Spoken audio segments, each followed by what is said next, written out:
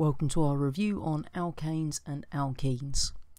First thing we need to understand then is the definition for the word hydrocarbon. Now they like to ask you this for a 2-mark question.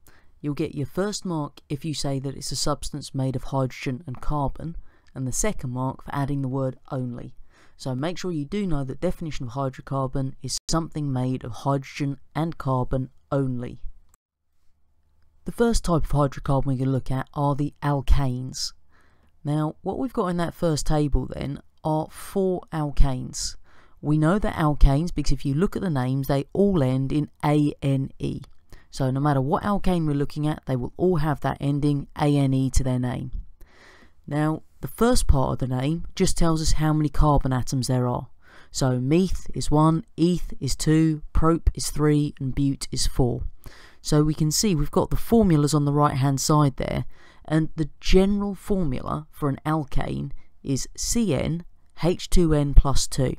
So if you replace n with any number, so if we were to say 4 for example, then C4, H, and then it's going to be 2 times 4 plus 2. So 2 times 4 is 8, plus 2 is 10. So that formula would be C4H10, as you can see for butane in our table. So make sure you learn that general formula, and then obviously whatever number of carbon atoms they give you, you can just substitute in that number wherever it says N. With our alkanes then, what we find is that they only have single covalent bonds. So every bond within our alkane is a single covalent bond. So they're what's described as a saturated compound. So if on your exam paper they ask you what the word saturated means, then your answer can quite simply be that they have single bonds only. Now when we're drawing displayed formulas, I've given you 3 at the bottom there. So what we're going to do is we write out the actual symbol for our chemical first of all. So if we start off with methane on the left, that's going to be CH4. So you put your carbon in the middle, and carbon can make 4 bonds, and it joins on to 4 hydrogens, and each hydrogen can only make 1 bond. So you can see we represent our covalent bond by a straight line. So you've got your carbon with 4 lines coming from it, each one going to a single hydrogen. And you can see that same pattern repeating for ethane and propane, that every carbon has 4 bonds, whereas each hydrogen only 1. The easiest way to draw those displayed formulas for the longer chain alkanes is always start with the carbons and put the right number of carbons in a line, join them with their lines, and then make sure there are 4 lines coming off of each carbon atom, and on any that aren't joined to another carbon, put a hydrogen at the end. The second type of hydrocarbon we're going to look at are the alkenes. Now all of the alkenes have a name that ends in ene, and again the first part tells us how many carbon atoms there are. So ethene has 2 carbon atoms and it's an alkene. The general formula for our alkenes is CnH2n.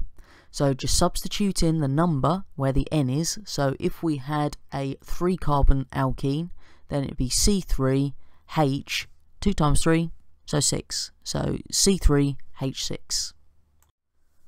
One thing we need to remember about our alkenes then is that they have a double covalent bond. So this means they're unsaturated compounds. And again, if on the exam paper they ask you what unsaturated means, your answer is that it has a double covalent bond or a double bond present.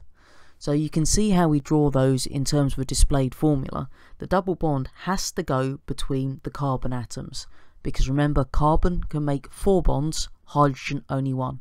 So you could never have a double bond between a hydrogen atom and something, because hydrogen only makes 1 bond. The last thing we need to understand is how we can test to see whether the chemical we've got in front of us is an alkane or an alkene. And the way we do that is using bromine water. So what we find is that bromine water is going to change from the orange colour, as you can see on the left of the diagram there, to colourless if it's mixed with an alkene. So what we actually find happening here is something called an addition reaction. So what we're actually doing is, if you look at the diagram at the bottom, you can see we've got our alkene there because we've got the double bond, and we're adding bromine to it. You can see that at the bottom. What then happens is that double bond gets broken, and those carbons then join on to a bromine each. So what we end up with is the bromine incorporated into our compound, which means it no longer has that distinctive orange colour, it goes colourless instead. So it's a nice simple test. Add bromine water. If it goes from orange to colourless, we've got an alkene.